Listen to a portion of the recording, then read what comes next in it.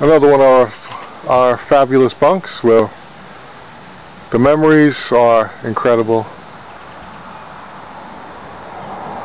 This is basically boys' campus. It's separate from girls' campus.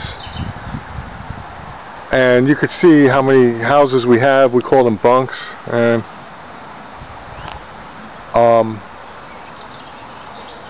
for the most part, boys and girls were separated, except for towards the latter days when a lot of girls started coming here and boys started going up to the upper campus. But you can see that we have a large spread of land.